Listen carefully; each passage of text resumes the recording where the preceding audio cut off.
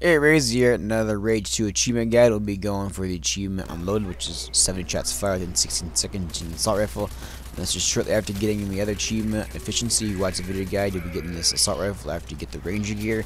All you gotta do is just start firing the gun and just make sure you just keep holding down the trigger. It doesn't matter if you keep firing all the shots or not. I just kept pressing the X button once in a while.